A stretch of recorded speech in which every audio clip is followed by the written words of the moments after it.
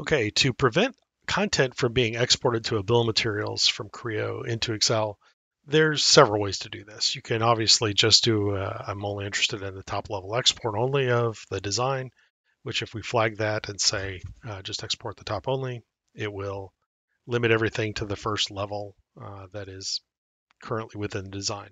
However, if you want a little bit more control over what is being reported from anywhere within the design, the best thing to do is actually use the Nitro BOM filter parameters.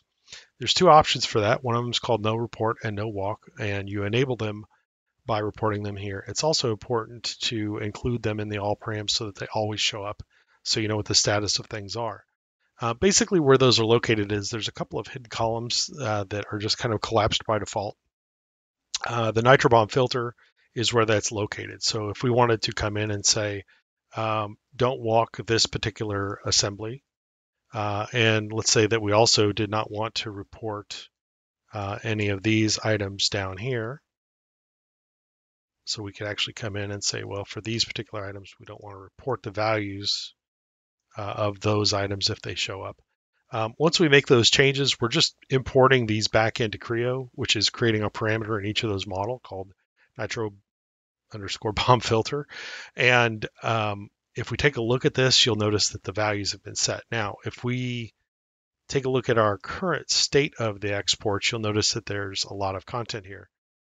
If we hit the export reports, because those options are set to apply those filters, Nitro BOM will actually prune that data down.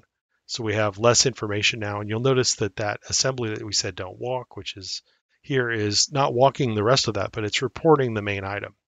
If we come back to our parameter settings, and let's take a look at what else we had here.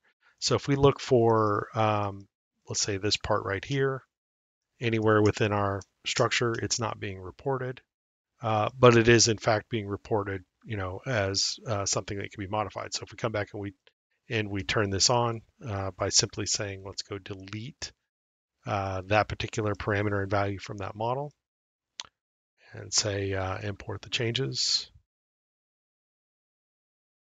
And then we'll export a fresh report just so we can kind of see what's going on. Now, if we expand this out, I want to make sure I have the right name. So I'm going to search in our full BOM for that particular name, and there it is. So parameter filtering is actually pretty easy. If you don't want to apply it at all, you just get everything out. You can just turn the option off. And those models still have those parameters in them. They're just not being used. Now, why would you want those parameters to be in the models? Well, if you have a design that is consistently being reused across other designs and you don't really want to report it all the time, having that parameter, that Nitro BOM filter parameter, being in a model will always ensure that it reports the top level item, no matter where it's used in which designs, but doesn't report any of the additional information that needs to be there, or it's just something you don't want to report ever, but it is part of the design for some reason.